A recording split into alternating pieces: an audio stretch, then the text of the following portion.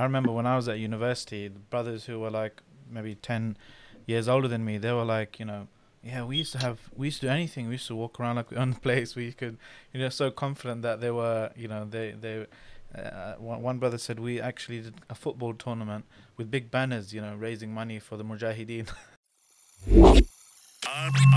Unscripted.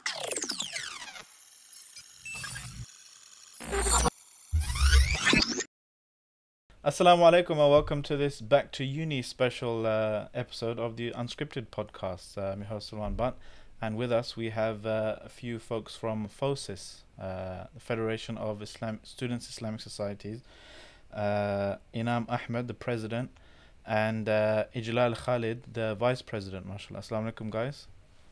I think after so many years I know I know what FOSIS stood for. I was actually part of FOSIS in 2010 and 11, I think. So 10 years ago. Yeah, I think I was there for a year or two. I was the London chair in the National Executive Committee. Yeah, it was fun, alhamdulillah.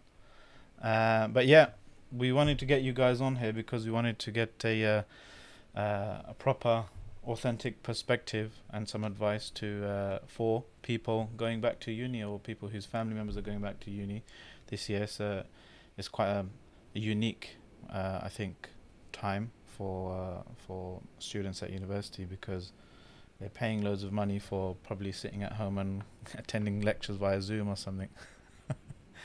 What do you guys reckon? How are you guys preparing for this new style of university education at? Yeah, no, like I was saying, I'll let Ijlal sort of actually elaborate on it. So, from our side as FOSIS, we completely recognize that it's going to be a completely different year for Muslim students on the ground. It's going to be a completely different year for ISOCs and the general ISOC activities. I think all of us who remember freshers being the halal version for us, and just going out with the bros and doing all sorts. But this year, obviously, those things probably won't happen. So Ijlal, alhamdulillah, has done a fantastic piece of work, which actually kind of lays out for ISOCs all the different challenges that they will face, lays out for Muslim students all the different things that they need to take into consideration. So I actually pass over to Ijlal, who can probably elaborate more on these kind of things and what the word is out on the street for Muslim students and ISOCs. Yeah, no, Jazakumullah khair for that. And I think, yeah, no, you're right. Like, we all know that what an ISOC year looks like, and there's no doubt that this year is really different. I think we need to understand, like, with COVID comes a lot of issues that perhaps ISOCs haven't dealt with in the past as well. There's a lot of issues around welfare, a lot of issues around access that previously haven't really been there. If a lot of students, like Muslim students who are from lower socioeconomic backgrounds, firstly, if they're studying online, there is a digital divide as well, which is there along racial lines, which is there along socioeconomic lines, so they would be experiencing that as well. So just access to the internet or access to the right technology, if you're studying online, it becomes a major issue. So what happens for ISOCs is that you have, and we did even have these issues around A-level predicted grades and all of those things. What that does is that from the first onset, like, you don't really have the same level of membership or engagement with your membership as an ISOC. You have fewer Muslim students perhaps coming to university. You have fewer Muslim students engaging with the things that are being put out by the university or the students' union, if it's an online in an online domain. I mean, I've been hearing in the last week or so, as freshers have started for a lot of universities, people are doing things online, but not everyone has the same level of access to those things. In terms of an ISOC, an ISOC would have to deal with a lot of different things that perhaps weren't really, they weren't really dealing with those things previously. There's things like, having to deal with bereavement, having to deal with issues around, losing a family member or experiencing COVID yourself, and then giving the right mental health support, the right well-being support is something that ISOCs are experiencing. In addition to that, like, I think one of the, as we understand it in FOSIS, one of the core purpose of an ISOC is there to have a transformative Islamic environment for your Muslim students when they're on campuses, but with prayer rooms, perhaps operating under the guidelines where not a lot of people would be able to do a lot of socializing or, meet in numbers within prayer rooms or within social spaces. You're lacking that sort of community building. You're lacking that social cohesion, which creates a community, which creates relationships that can lead to transformation. You know, people will act. You know, one of the things that I predicted in the impact assessment that I created was that there might even be an iman dip, because people don't really have the same level of resources available Yeah. to them as they did previously. As engagement and membership of ISOCs might go down, what might happen is that people wouldn't have really anywhere to go to get their, get their tarbiyah, find an Islamic environment. And like there are some places in the country where people would have access to masajid and Muslim communities, but for a large majority of students in a lot of parts of the country, they don't really have access to those things, and they rely on their ISOCs to give them that environment which helps them develop as better Muslims. So we really see like that starts to erode, that community starts to erode, that membership and engagement that an ISOC has, it starts to erode. Community cohesion becomes more difficult. You have more welfare issues come up. And evidently there's stuff around securitization and surveillance as well. We see with things moving in an online domain, simple things like, engaging in a classroom, having discussions and debate around whether it be government policies or foreign policy and things like that. Like personally for myself, I studied international relations and development for my bachelor's, and then my master's in political economy. But some of the things that I studied were around the security, surveillance systems and mechanisms that exist within the state structure. And for me to actively have an academic debate around those things, there is a level of critical lens that you have to apply as well. But in an online domain where everything is being logged, everything is being recorded, whether through Zoom or through any other online platform, and whether any sort of conversations and debate that you're having is within a university's online platform, then everything is monitored, everything is surveilled. So we really see that it sort of disciplines academic dissent as well.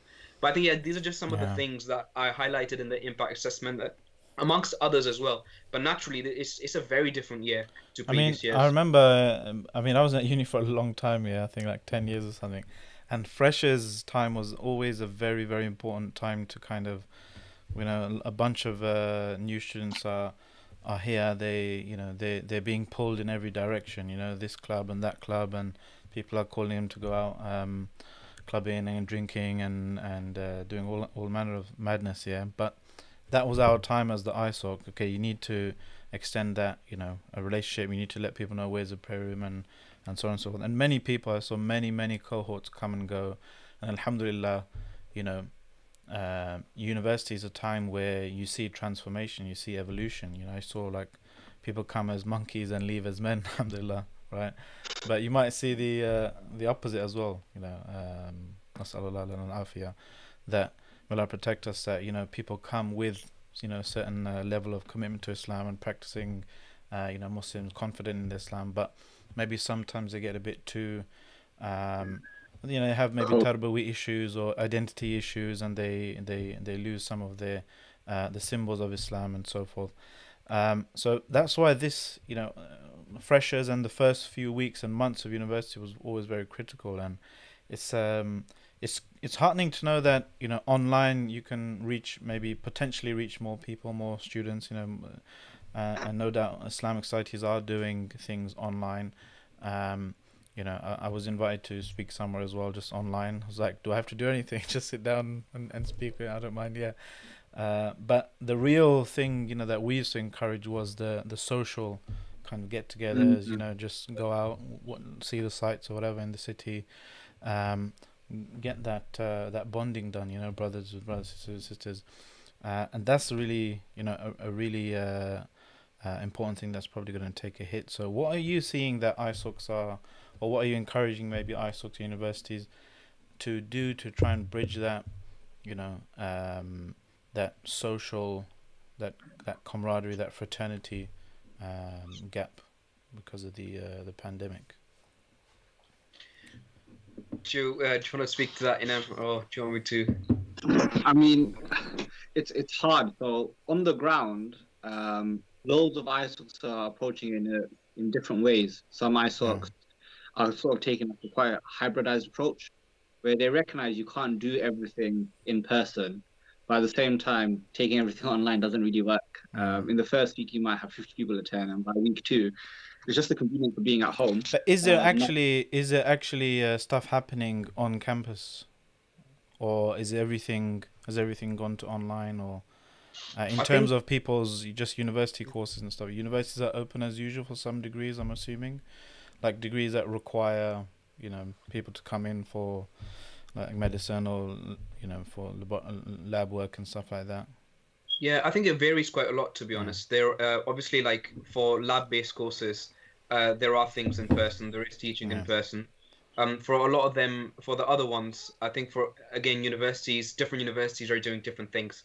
Some are going for a blended learning approach. Some things are online. You come in for like certain lectures and seminars and in some weeks, but that varies. In terms of ISOCs as well, I think again, ISOCs are using like a hybridized approach as well. You have certain cases where they might do a certain event in a socially distant manner, which the SU has allowed them to do.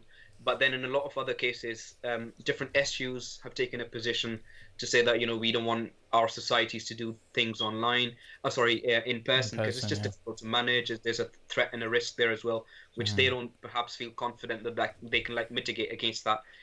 So you do have that as well, and it varies, I think, across the board. And I cut you off earlier. What were you saying then? So you were saying a mixed approach. Yeah, it really depends on which university you go to, how the SU is navigating its relationship with all of its student unions. So the vast majority of ISOCs have taken things online. Some ISOCs, I can name a few in London, who, for example, they're doing maybe socially distanced like meet and greets or going around the city. But I mean, the Prime Minister just announced some new changes today, so I don't even know what's going to happen. And I think that's the thing that a lot of ISOCs and the ISOC leadership, and even Muslim students, are slightly concerned about. With ever-changing terrain, what does it mean for Islamic society to build that community that the three of us, fondly remember? But I think there is a lot of experimentation currently going on, and we're learning from one another. And I think one thing that FOSIS has started and we're doing is we do these things like they're like roundtable discussions. So what we do is we invite ISOC leadership to join us for an online conversation where literally it's just them sharing their own experiences. One ISOC may say, "Oh, this is what we're doing." So one, I think it was Cambridge or was it Oxford? Because they're quite unique in the sense that they're all like different. It's like Harry Potter, isn't it? Like Slytherin and all that kind of stuff. So they have Trinity College and what have you not. So I've learned the way their university is functioning is if you belong in a house, that is your social bubble or your bubble. So therefore, those houses, they're able to do like certain activities and so on and so forth, but they're not allowed to mix between colleges. So there's lots of learning that's happening, and we're trying our best anyway to facilitate that conversation and learn as much as we can from the ground. I think a lot of the students come from the ground. No, and I think that's quite key actually, to ensure that we are sort of letting ISOCs create some semblance of a social community on the ground and giving them different ways and mechanisms to do that. We did publish like a range of different guidances in which we outlined how an ISOC can go out and build a community online, and ensuring that you're constantly communicating with your members, you're understanding how things are evolving for them as well. Because the other thing is ISOCs actually have to respond to the needs of the community, right? They have to provide the services and the welfare, look after the welfare of their students, and their welfare issues that their students are experiencing now keep on changing as well based on the current COVID context. Salman guys, sorry to butt in, but if you're enjoying this podcast, please head over to islam21c.com/donate to help us make more. And if you're not enjoying it, head over anyway and help us make better ones. So what are the kind of major challenges of ISOCs and Muslim students now, you reckon, other than those directly related to COVID? Those are the kind of obvious ones. So what's the kind of because the thing is, imagine if somebody's an ISOC in an ISOC, they're watching and they feel a bit maybe detached from everyone else. It's just if they know that other ISOCs are going through certain issues, similar things, and they might benefit from what you have to say about that, and get in touch and be part of these roundtable discussions. So because sometimes it's quite a lonely thing, if you're an ISOC, you've got your own stuff that you're trying to, desperately get done. Just having that understanding of what are the challenges for ISOCs and Muslim students, you reckon, going forward? I mean, so if you guys go into the FOSIS website, we've actually published guidance. It's called a COVID-19 impact assessment, and it kind of quite nicely summarizes the areas. So, I mean, there's about 6 or 7 areas. So the first one is like just general membership and engagement. This loss of everything. You get this massive cohort of people coming in, and now you'd have no guarantee that you can even reach out to those people, because during Freshers Week, everyone got a Freshers bag. Everyone came into the Freshers Fair. Yeah. So I think a lot of ISOCs are now trying to deal with that by doing online Freshers Week. FOSIS has produced pressure packs, so online pressure packs that people can download, and then that gives them lots of tools and little freebies that they can use. Second one is just general community and the loss of community. That's probably the second biggest challenge. Lack of communal spaces, prayer rooms being one of them, being either monitored, restricted. The community will have some sort of impact, and a lot of ISOCs again are now experimenting on how they can take that community experience either online or through other settings. The third big one probably for most ISOCs will just be activities. All of us remember Freshers Week, Discover Islam Week, doing different types of charity work, so on and so forth. All of those things now, we don't know what's going to happen, especially for this part of the term until Christmas. So again, a lot of people, those are probably the biggest changes that are going to happen. Spirituality and tarbiyah, I think Ijlal touched upon that just not being around brothers and sisters, being around sisters has a massive impact on just your iman. And for especially people who live out, ISOC's often the only place where they can mix with other Muslims. So I think that's something a lot of ISOC leadership now have to think about. These people who are still moving out and living out, how do we reach them? How can we ensure that these people are being catered for and looked after? Welfare kind of leads on to that. Welfare then becomes the next big thing. Mental health. We've heard cases of, obviously not everyone comes from stable homes or has issues at home. That can have a massive impact on a person's mental health and their own welfare. Again, these are challenges that we as FOSIS and ISOCs need to look towards. And then Islam, went into a lot of detail around sort of the securitization element of it. Muslims have been under the scrutiny, and I think this pandemic has provided ample opportunity for universities and the wider sort of infrastructure to really hone in on ISOCs. And I think there was a report that was released just the other day by the Adam Smith Institute, which was kind of talking about this idea that, there's a political shift now, and that actually student unions should avoid funding niche activities. And we as FOSIS, we believe that will affect mainly Islamic societies. ISOCs, the ability for ISOCs to get to do, I don't know, an Islamic activity will be viewed under that report as a niche activity. So these are kind of like the big challenges that are coming our way. And to be fair, the only way we can work on it is working together, sharing from our experiences, and really united in this time. And ISOCs, if they feel alone, then it's really important for them to realize that they are not alone. Like, these issues have been identified. We're trying to express it to ISOCs, and they need to come forward and seek out help, and give any advice and support that they've already learned from their own experiences. I mean, I've heard anecdotally from brothers and sisters across the years that ISOCs are getting more and more kind of battered into a position of just censoring themselves and being a kind of a culture of self-censorship and a culture of feeling that they can't really do what they want to do, and whether it's through creative kind of suggestions from the Adam Smith Institute, or whether it's things like Prevent. I mean, I don't know how much of this is kind of old fogey. Back in my day, things used to be much better. But I mean, I remember when I was at university, the brothers who were like maybe 10 years older than me, they were like, we used to do anything. We used to walk around like we owned the place. We could, so confident that they were, one brother said we actually did a football tournament with big banners, raising money for the Mujahideen. To send for, Bosnia or the Afghan-Soviet war or something, back when jihad was cool, and it was kind of socially acceptable. But then obviously 9/11 and 7/7, that kind of happened whilst I was at university. So we saw the kind of initial push for a bit of securitization and stuff. But we were really kind of radical back then, and radical to me is a good thing anyway. And there was a lot of you know different kind of societies pushing for thinking differently and stuff, and holding power to account and stuff. At Imperial, we had a society they called Imperial Against Imperialism. Really cheesy, but it was really like those kind of lefty fight the power kind of people, and they're a good bunch of people, and we used to do joint events with them and that kind of stuff.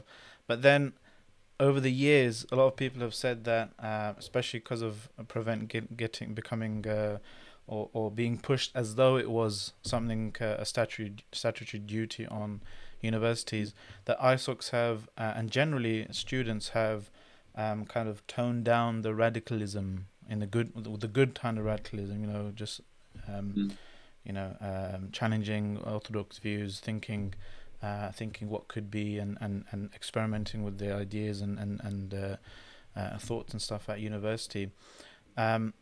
And one brother said that they don't even, in their ISOC, they don't even bother calling any external speakers anymore, because they have to jump through so many hoops as the Islamic Society, and they were like, oh, there's no point, we'll just you give a lecture to us tomorrow or whatever. So it's like young people lecturing each other, and I was hoping that was just maybe a one-off kind of case, but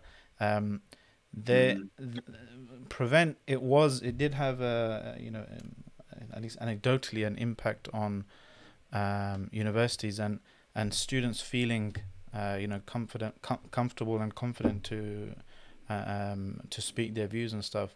And the case that we took against the government, I think that that highlighted that. I mean, the government's argument, its defense was, well, it's not statutory really. It's not. We're not forcing you to take into account this guidance. All you have to do is, have due regard to it, and then just ignore it. So, and we found that there was a very big, broad range of universities with respect to how seriously and literally they took the Prevent duty guidance from the government. Some of them outright, they said, we don't need it, we've got our own policies, and just chuck it in the bin. Some of it kind of adopted it more literally, and it's those universities that I won't mention any names that tended to have more kind of restrictive kind of policies that make students feel that they can't really express themselves or invite this XYZ speaker. So my question to you guys is that a fair or a statistically significant assessment of the situation, or is it just a few scary examples and things are kind of okay? Muslim students are confident and radical in the good sense. I think there's personally, I feel like there's a few things there. I feel like on the ground, people do experience things, and when they experience these things, the chilling effect, not being that open, or limiting who you invite, those sort of things, they are always tied to other wider national things that are happening as well. Again, what universities or SUs might be doing is again tied to things like this Adam Smith Institute report that came out, with a lot of MPs, giving evidence in the report itself as well. It is a shift from some, a right-wing sort of discourse, which creates this idea that students' unions, these niche activities as they call them, are, students' unions are radical, they are very critical, they are very campaigns, organizing oriented.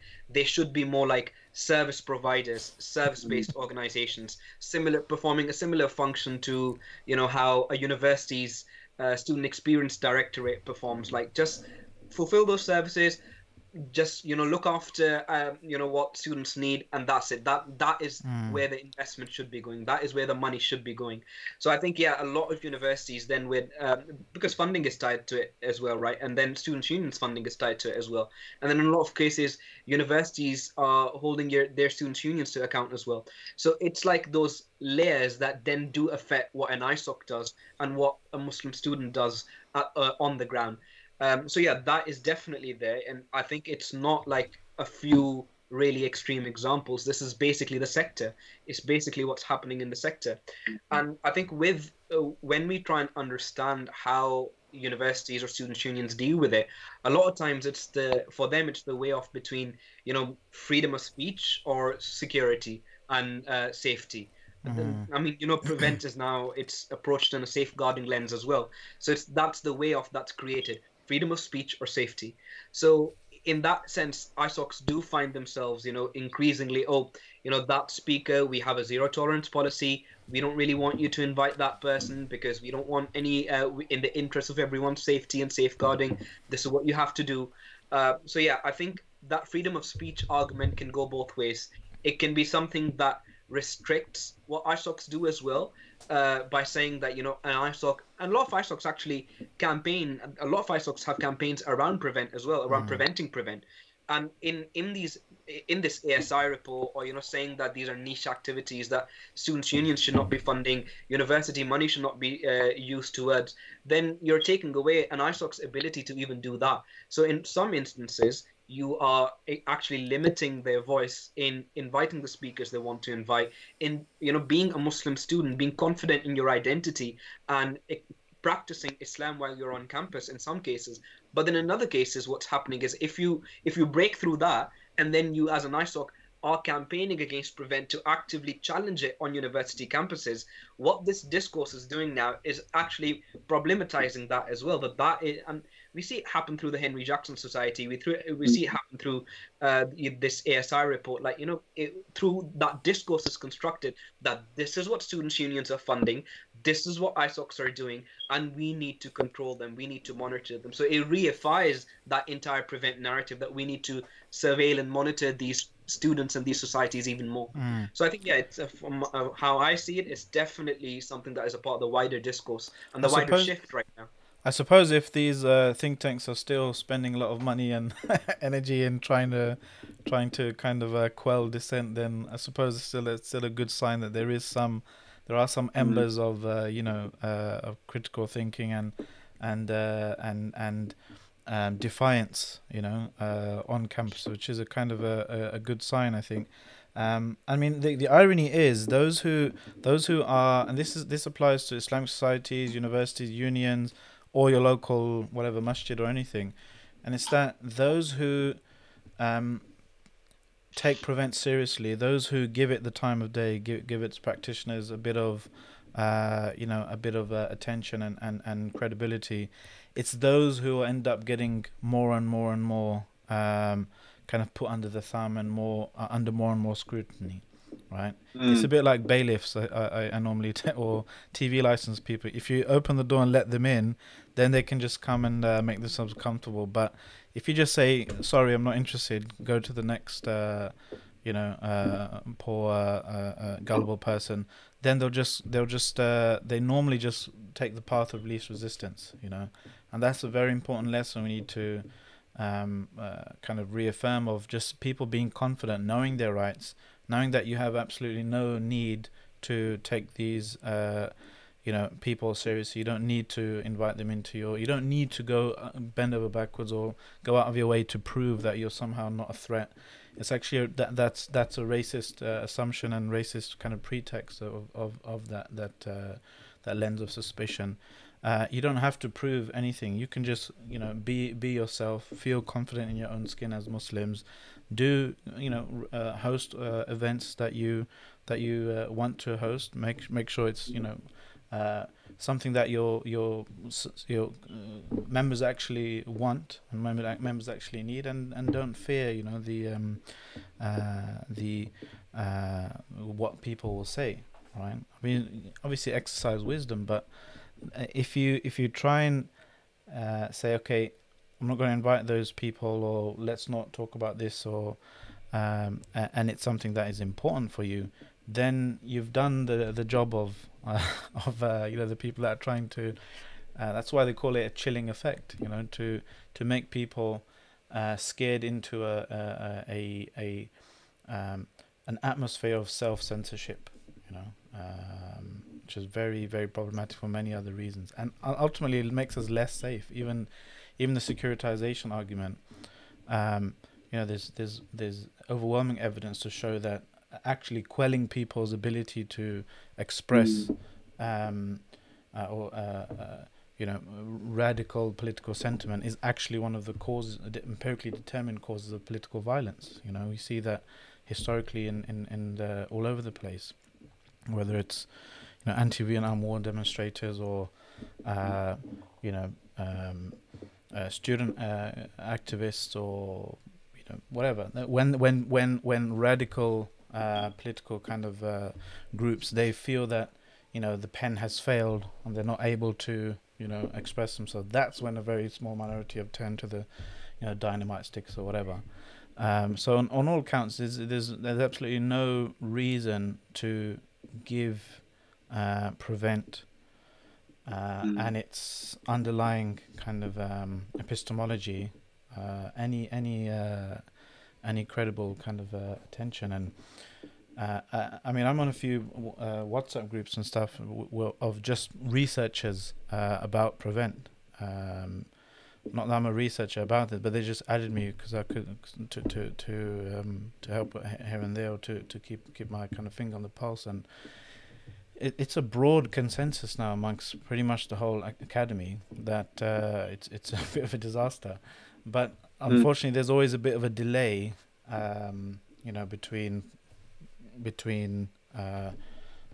research and policy. So people at universities, they need to get that message again and again, that you don't need to feel that, you know, you're treading on eggshells, and you have to be very careful and, you know,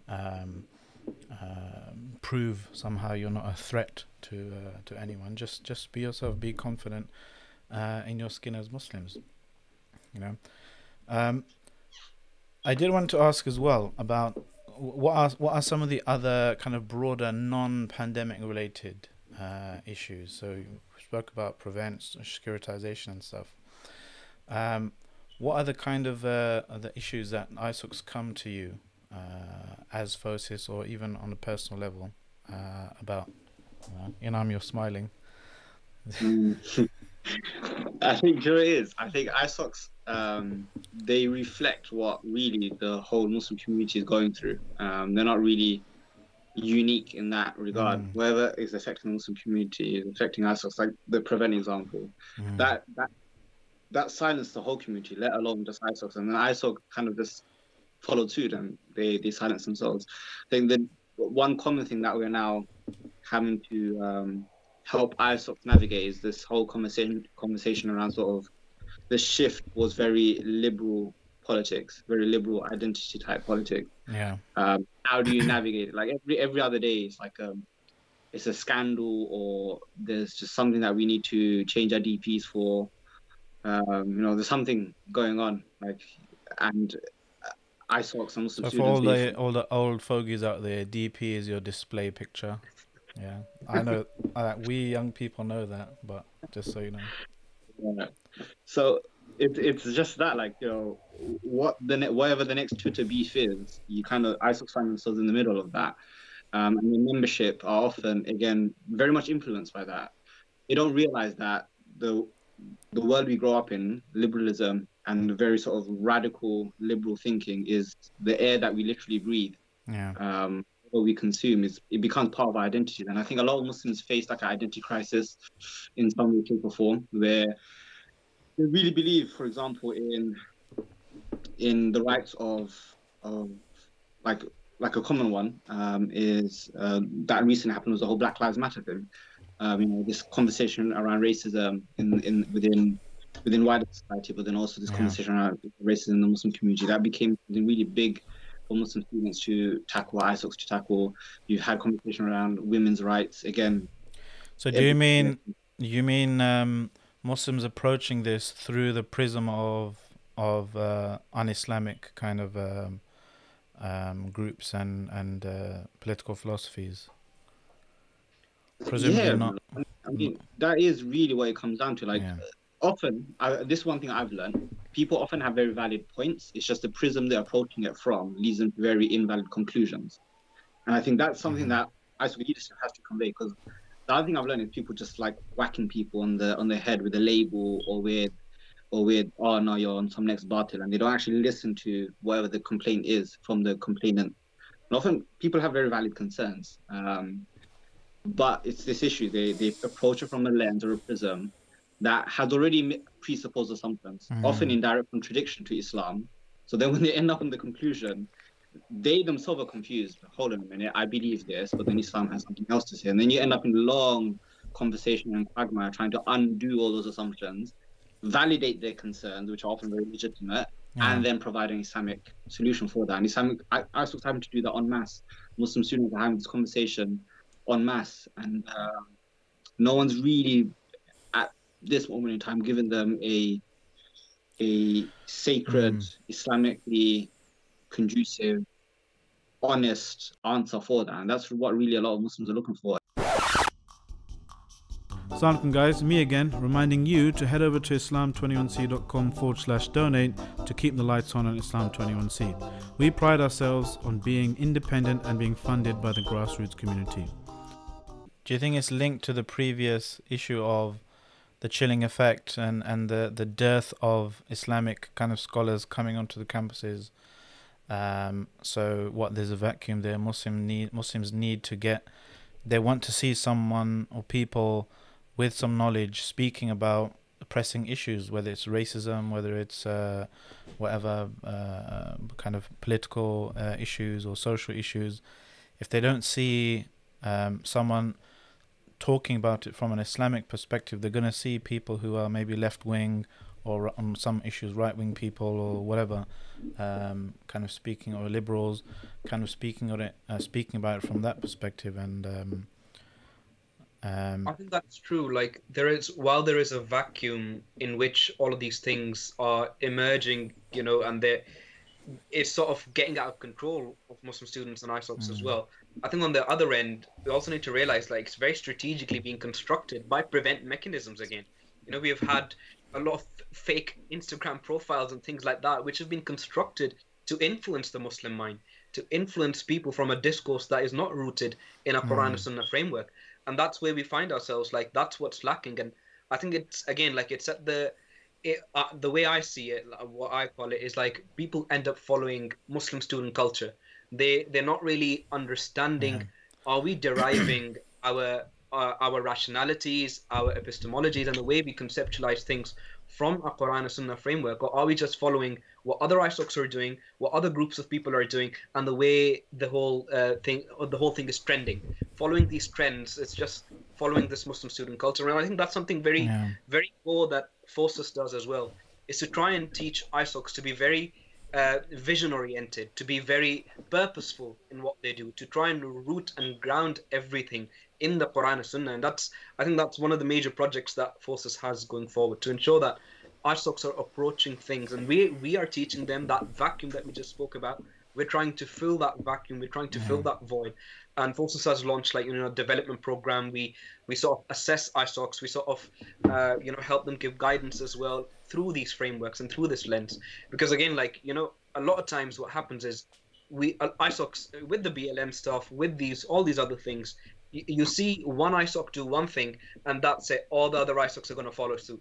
You see some Muslim celebrities or Muslim influencers come out and do one thing, that's it. The entire Muslim community is going to do that. So I think, like, in a lot of cases in the West, we might have detached from nationalist discourses and our ethnic discourses, but we're still very much caught within another cultural discourse that is very up and active right now, which we need to fight in a way. And even, like, in the Quran, Allah subhanahu wa ta'ala says, I think it's Surah Sad, Allah says he describes what are the best of people, the people who are the most vision oriented and the most powerful of people, the people of power and people of vision, in Surah Sad.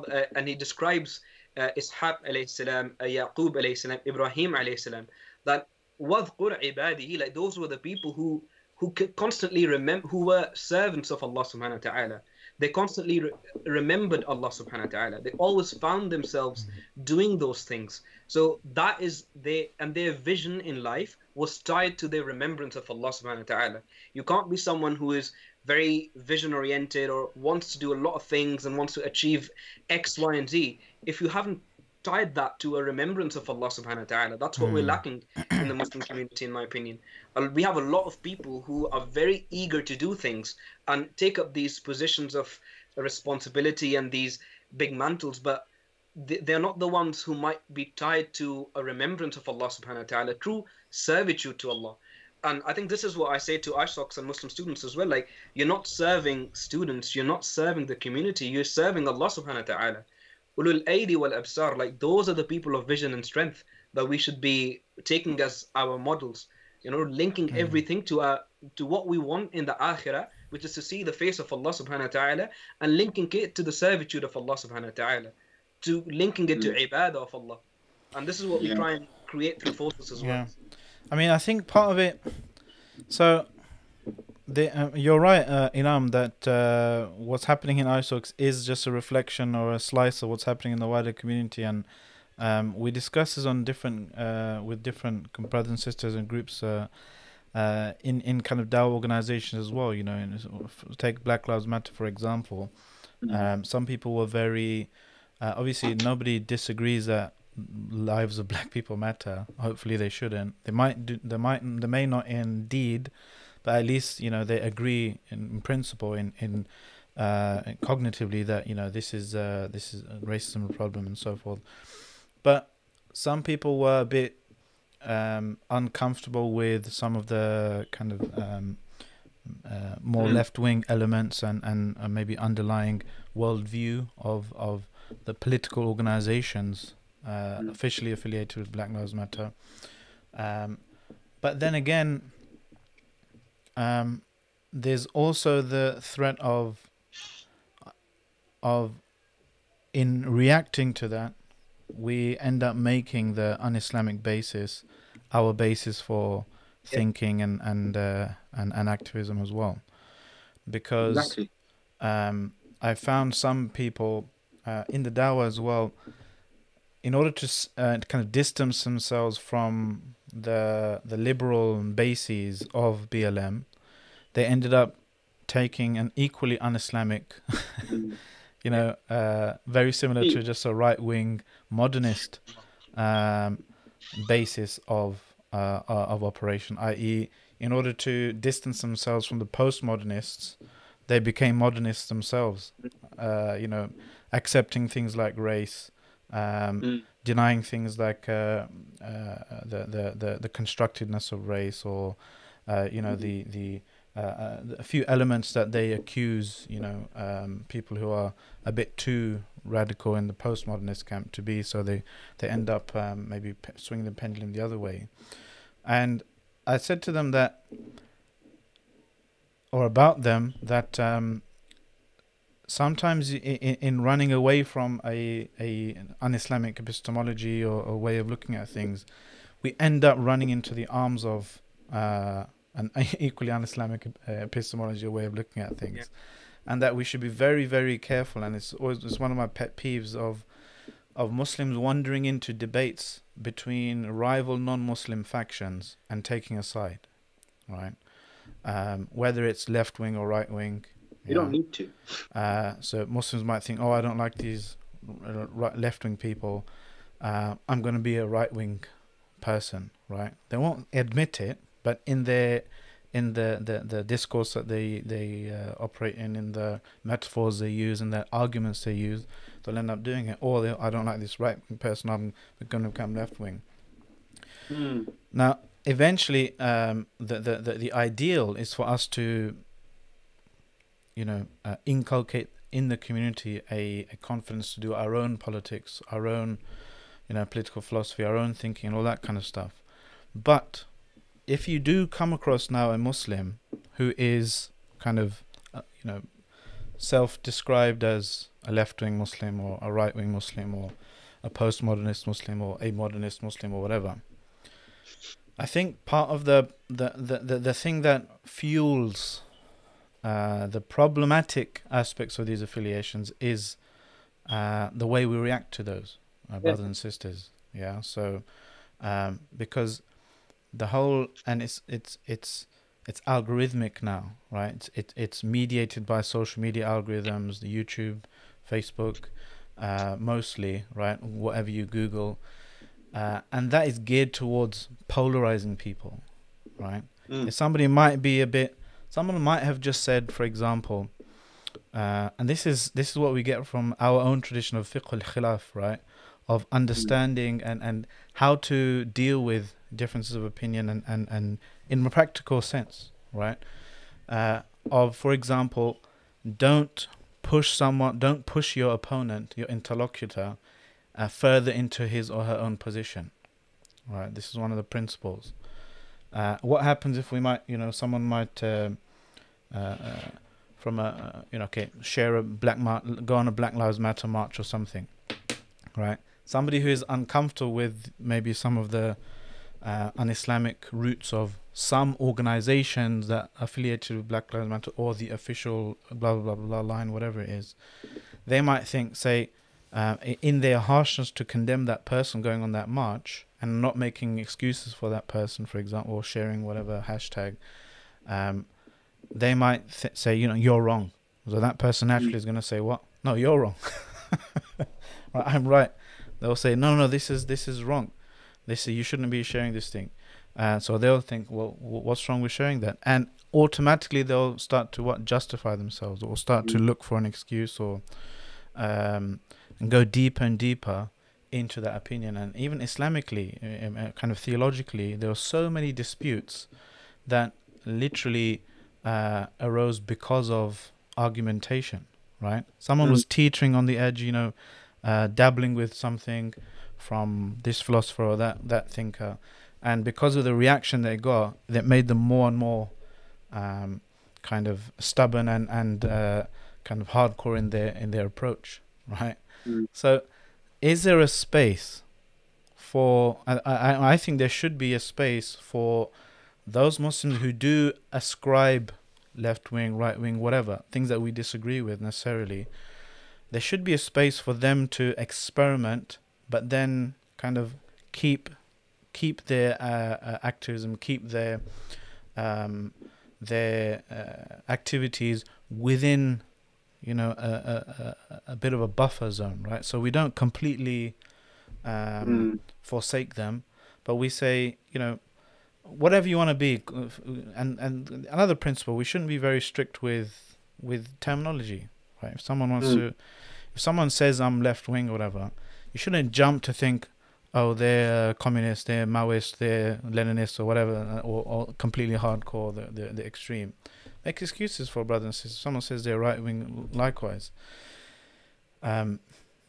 Sometimes that confrontation, it pushes people and polarizes even more. And I think we need to have a discourse which is bringing people on a common denominator. So what some people say is, whatever you want to call yourself, whatever you want to experiment with, in whichever party or group or whatever, just make sure you have, for example, a group of brothers and sisters close to you, that are advising you, giving you sincere advice, advice which is based on love, not based on I'm waiting for you to make a mistake, so I can prove myself right or whatever. Or make sure you're close to the Quran, for example. You're understanding, you're taking benefits, lessons from the Quran, general principles and so forth. You're trying to stay close. And people will make mistakes, and let people make mistakes and learn as well, not just forsaking them. And I'm thinking, so that method is slightly different to saying we need to stop people going down these routes. So there's two kind of possibilities we can do, right? We can try and erect a barrier and try and save as many people as we can, or we can make that barrier kind of a bit permeable and just try and reach as many people as possible and keep good relationships with them, as an ISOC, for example. Because a lot of people in the Labour Party, for example, Muslims in card-carrying Labour members, they feel maybe betrayed a bit by the party, or there's an article coming soon. I won't spoil a surprise about this. Somebody writing an open letter, a Muslim writing an open letter to the Labour Party, feeling that they don't belong you know, that they don't feel Muslims or Muslim members are given equal kind of weight as human beings, and their principles and their beliefs and so forth. But I think part of me wants to say, yeah, let's stop Muslims going down these paths. Part of me wants to say, let's just let them experiment, but find ways to keep them close, and have them themselves use the Quran to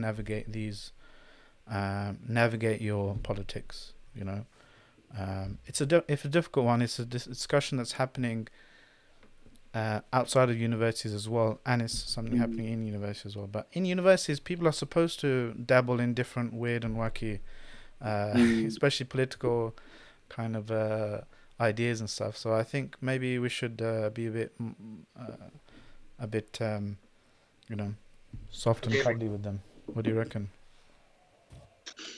It's again, I know Ijlal has strong opinions on this, and I think we're both now speaking more from our own lens than focus. Too late for that disclaimer, bro.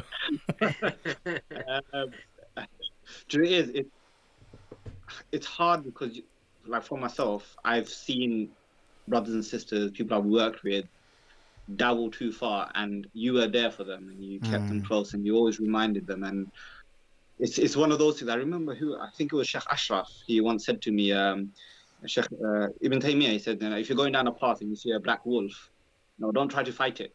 Just turn around and go back the other way. Because even if you can fight the dog and go through the path, you'll leave with scars.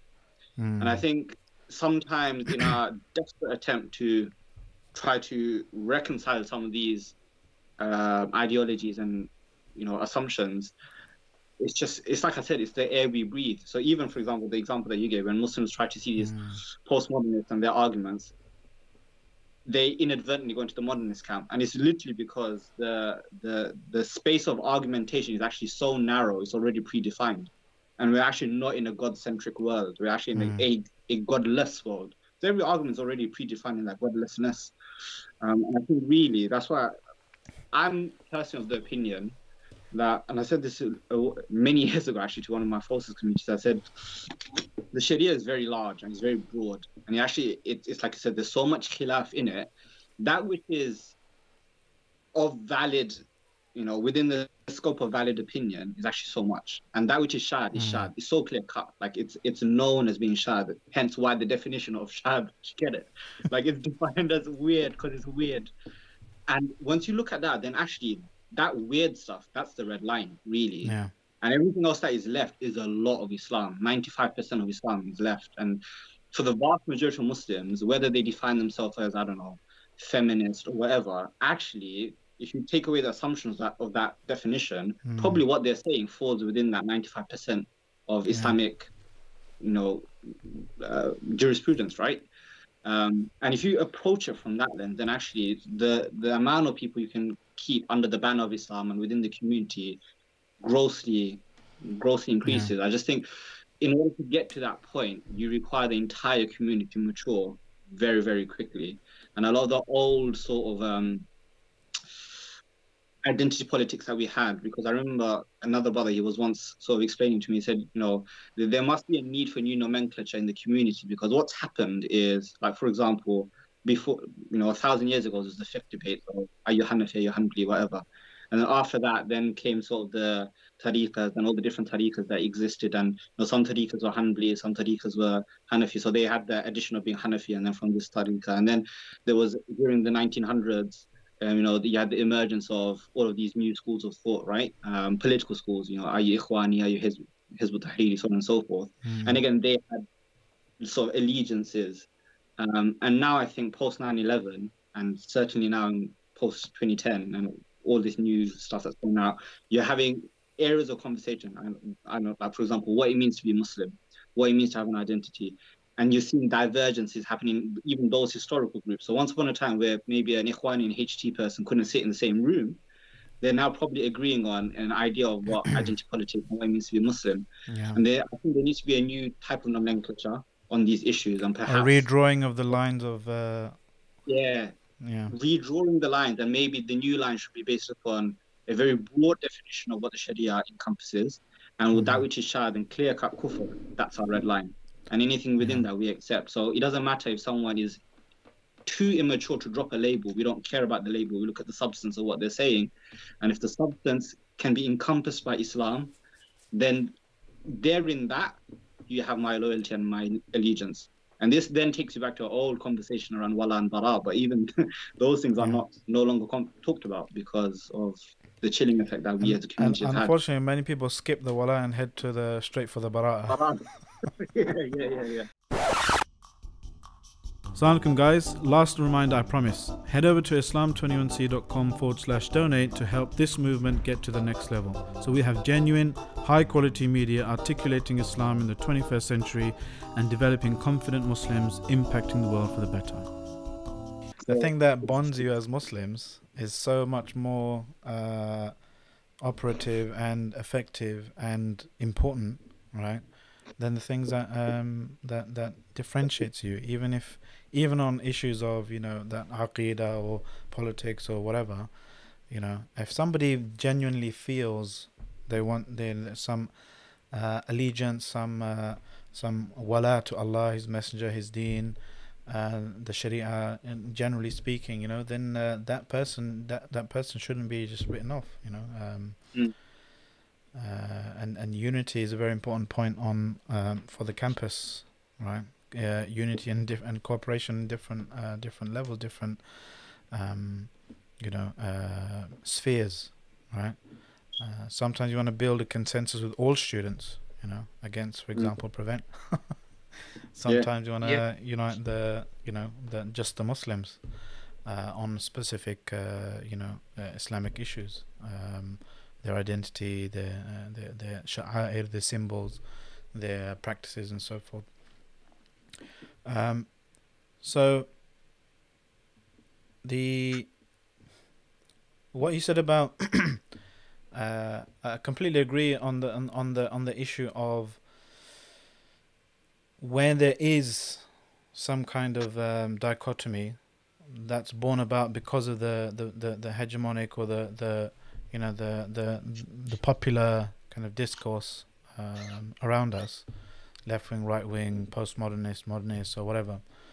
I think I would add that caveat, of wherever you want to dabble, wherever you want to look at and experiment with, fair enough, go ahead, but with the caveat that remember that these things, these categories, this discourse is born out by human culture, history, much of which that you don't share, right? A lot of things are, were imposed on Muslim societies, ways of thinking and so forth. But, you should, at the same time as engaging in your activism, engaging in your duties and so forth, try and keep a God-centered, Allah subhanahu wa ta'ala centered approach. Know that these boundaries, left-wing, right-wing, modernist, postmodernist, liberal, conservative, these are human constructs, invariably Western human constructs.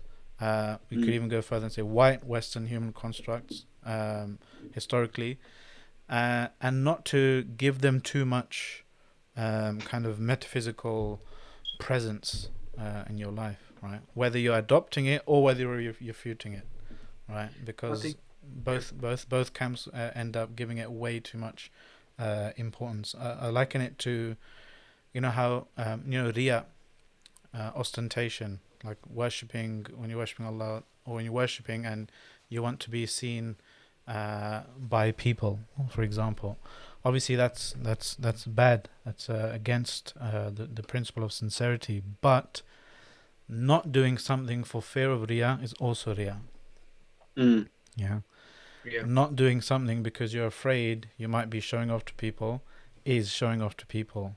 Why? Because you're still making the people's eyes, the people's gaze, your criterion for worship or not worship. Likewise, running away from postmodernism or liberalism or feminism or whatever, for the sake of running away from feminism and liberalism or postmodernism, can sometimes lead you into and something else, an equally problematic issue, because you're giving that thing so much of so much kind of epistemic weight in your life and your thinking. So what's the alternative?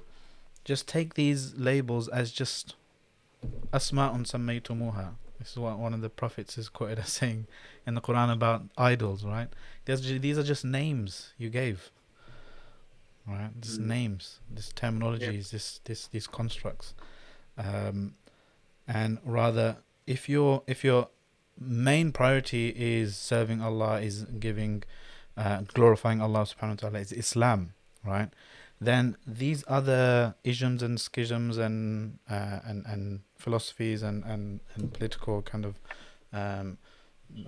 labels, they should deteriorate in your own estimation eventually, until you don't really care much about them. That's very different from caring so much about them that you'll run regardless away from one of them, maybe into another 5 or 6 problematic ones. And I think that's the goal that we should have. When we do encourage people to experiment with different groups and student societies and ways of doing things, that they eventually their attachment to Islam, to Allah subhanahu wa ta'ala, to the Sharia, to the Quran, to the Sunnah, their attachment renders everything else so insignificant almost, that they don't really care if they end up being labeled by someone as a feminist or a liberal or this or that, because their concern is whatever is most faithful to the Sunnah, regardless, because those accusing me, it says more about them than it does about me, right? If I, in someone else's estimation, am an XYZ label, so I'm conscious of the time. I just wanted you guys to give just one more piece of advice, okay, for any students or would-be students about to join Start University, watching, Muslim students. Who wants to go first? I'll let Ishlal go first. Yeah, I think my advice would be that, as we've spoken about here, like, it's really easy to fall into other discourse and epistemic bases as they have a cultural hegemony around us. So it's really important to educate yourself on Quranic and Sunnah-based discourses. That's where we derive our understanding, our rationality from. So educate yourself on them. Try and build a closer relationship with Allah subhanahu wa ta'ala, because as we said, like, all of these things, they are servitude. You're being a servant to these concepts and ideologies which have emerged from people. The only servitude that we should have is to Allah subhanahu wa ta'ala, and our ideas, our morals, our principles, all of them emerge from Allah subhanahu wa ta'ala. So, and that is what should be at the core of what an ISOC does, or what a Muslim student does, is to know Allah subhanahu wa ta'ala. You cannot submit yourself or be a servant of an entity that you do not know. So spend your time knowing Allah subhanahu wa ta'ala, in the remembrance of Allah subhanahu wa ta'ala. Yes, you're going to be in university, you're going to be pulled in all sorts of different directions. This year might be different, but you're here for a lot of years at university, so you'll be pulled in a lot of different directions through your time. But always remain centered to having an Allah subhanahu wa ta'ala based consciousness. Try and control yourself, try and educate yourself. It's a matter of tarbiyah as well. Sometimes, yes, you slip up, sometimes people make mistakes, sometimes mistakes are needed to be made as well to learn. That's part of tarbiyah. So it's important to understand that as well. But yeah, again, like, I think we might be heading towards a second lockdown or something. So again, build a community around you, ensure that you have the social ties that can help you know Allah subhanahu wa ta'ala better, build a relationship with Allah, have a transformative environment while you're at university. It will have a good impact on your mental health, your welfare as well. And again, like, even if we go into lockdown, some of our righteous predecessors and people who came after them, people like Imam Ibn Qayyim rahimahullah, some of the things that they say is like, the best relationship with Allah subhanahu wa ta'ala, they were able to construct that when they were in solitude, when they were in prisons and jails. So seek khalwa with Allah subhanahu wa ta'ala, use it as an opportunity. But yeah, that would be my message. Jazakallah khair. And now, Mr. President. I mean, I think Jalal pretty much summarized what FOSIS really tries to push and encourage. I mean, we always tell ISOCs, you know, Islamic society, there's a problem with that phrase because Islamic is not an English word. Like the Islam bit is an Arabic word, so you have to translate it. And when you translate it, Islam just means submission to Allah. So the Islamic society on campus is the submission to Allah society on campus. And fundamentally, that's your job. Whatever activity you do, however much money you're raising, you know, whatever it is, your intention should always be to bring people back and build a relationship with Allah. And once they have that, it doesn't matter what label they're being influenced under. It doesn't matter what's going on around them. They have their anchor. You get it? They have their anchor, and that anchor will eventually always pull them back home. And home is with Allah. And brothers and sisters in Islamic societies, the leadership and the Muslim students who are going to university and have been part of university, as long as they remember that, they will always be safe and they'll always be protected. And Allah is the greatest of protectors, and He is the one who we seek help and protection and aid and success from. Jazakallah khair. Jazakumullah khairan, brothers. And Jazakumullah khairan for you guys at home watching. If you like this podcast, give it a like and a share. Remember to comment below. Let us know what you think. Get your top piece of advice for students, Muslim students as well. Speaking of advice for Muslim students, obviously check out FOSIS. We'll link their resources in the description below, inshallah. Also, stay tuned to Soundcloud this week and next week, and in the coming few weeks we're going to be sharing more and more contents specifically catered towards students, Muslim students in particular. We're even releasing a journal soon, inshallah, a little surprise, Muslim student journal to help you navigate this tricky terrain. And until then, yeah, that's it from me. Remember to subscribe, click the bell notification, all that good stuff wherever you find your podcast. From me and the Soundcloud team, Assalamu alaikum wa rahmatullahi wa barakatuh. Unscripted.